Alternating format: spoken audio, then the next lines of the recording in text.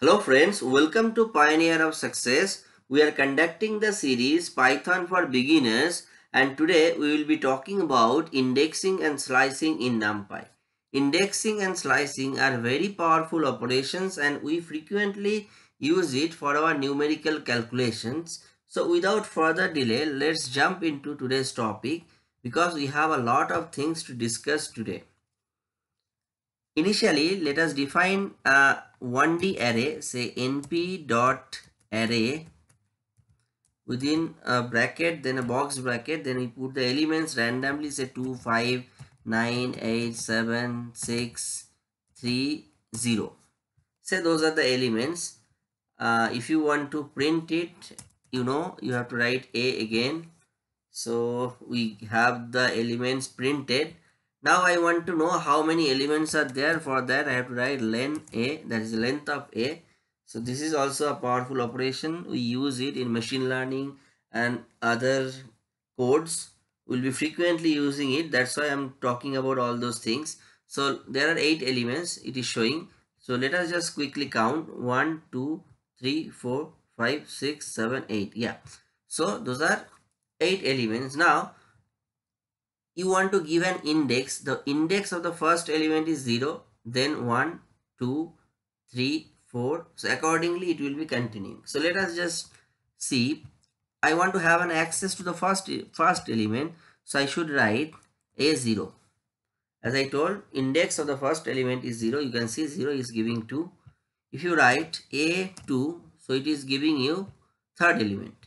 0, 1, 2. So yeah, 9. So this is the third element. So this is how you have to write if you want to have an access to the element. If you want to have access to a range of elements, say from the first to third element, so what you should write, first index is 0. You want to have access up to third element, so then you should write 3. Now there is one thing you should notice. So you are writing 0 to 3. So 0 is the first, that is being printed 2. 1 is the second, that is being printed 5. 2 is 9, that is also being printed. But I have given up to 3. So remember, if you give up to 3, it will print up to the previous index, that is up to 2 it will be printed. So this is a thing you should remember because otherwise you will be confused. Now there is another thing, that having access to negative index, say a minus 1. What does it mean? It means from the other end. So if we start counting from the opposite end, so the first element will be minus 1, then the second index will be minus 2. You just keep looking at the number. Yeah, minus 2 is your 3. If you write minus 4, so your minus 1, minus 2, minus 3, minus 4. It should give 7. Yeah, it is giving you 7. Now what if I want to write from minus 4 up to say minus 1. So it is giving you the range. See, minus 1, minus 2, minus 3, minus 4. So you started from here, minus 4. So this is 7. Then you are going minus 3, that is 6. Then minus 2, that is 3. And then minus 1. It is not getting printed as I have mentioned earlier. It will be printing up to the before number, not exactly that index. So you can also have access by putting negative sign. So if you know about all those logics, then it will be very easy to write your code. So we have shown you negative index, range, length of a, also how to have an access to the indexes. Now let us proceed with a two-dimensional array. So what I do, I take an array, say b equal to, again np dot array. Let us take a two-dimensional array, say again a bracket 1, 2, 3. For understanding, we are just systematically writing the numbers, but you can write irregular numbers as well. But just for the purpose of systematic observation, I am taking it like this. So if I want to print it, This is B. Okay, so this is a two-dimensional array. Now, what if you want to have an access to this element? So this is the first index is 0. Mind it, 0, 1, 2. So this is, let us just write it, then it will be easier to understand. Say 0, comma 1. So it is giving you 2. So 0, comma 1 means the first row and the second column. So the element is 2.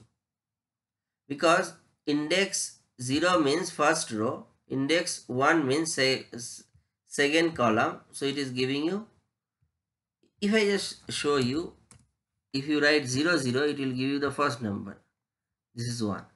Then just keep looking at it. 0, 1, if I do, the second is coming 2. If I give 0, 2, it will be printing 3. Then suppose I want this one. So this would be 2 by 2. If you just visualize, this will be 2 by 2. So yeah, this is giving you 9. So you should know the index of each and every element in a matrix, because you will be dealing with a matrix of say 10,000 by 10,000 numbers.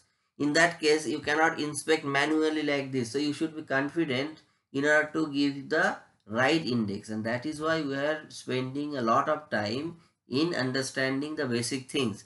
Because for a 3 by 3 matrix it is very easier to realize, but for a 10,000 by 10,000 matrix it is not easy to visualize. So you should be confident enough. Now what if I want to have an access of all the rows or all the columns? So let us just try it. So the syntax is something like this. If I write this and print it, so what is it doing? 4, 5, 6. So can you imagine, it is giving you the second row. Second row, the index is what? 1. So I have told that 1 is the index for the row. So you print the first indexed row, that means the second row, and this colon means print all the elements of the row.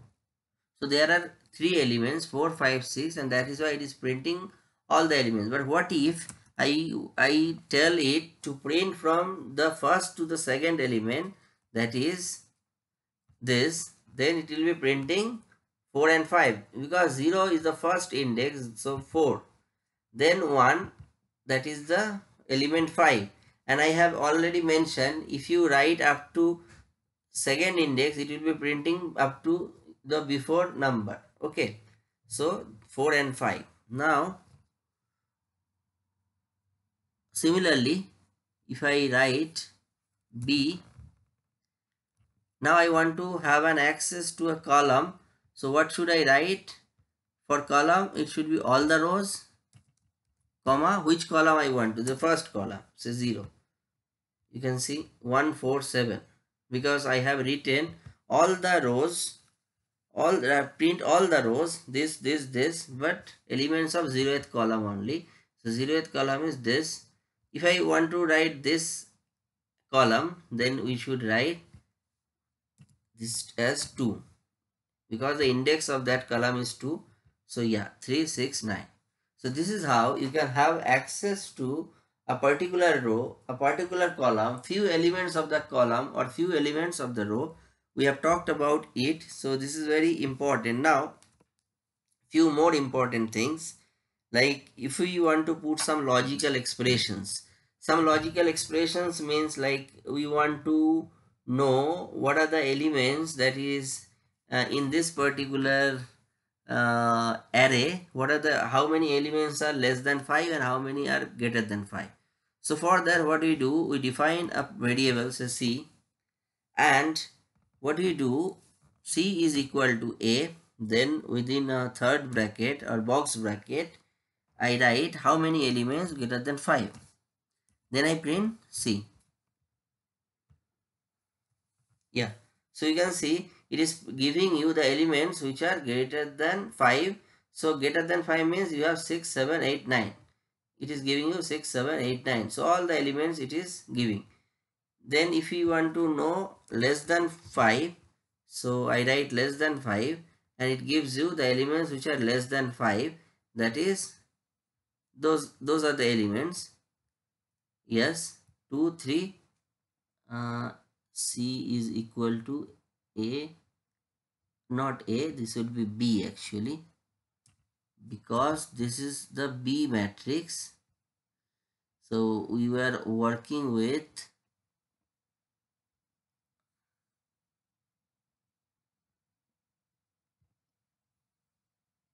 if it is B, it should also be B. Yeah, that is why there was an error. Yeah.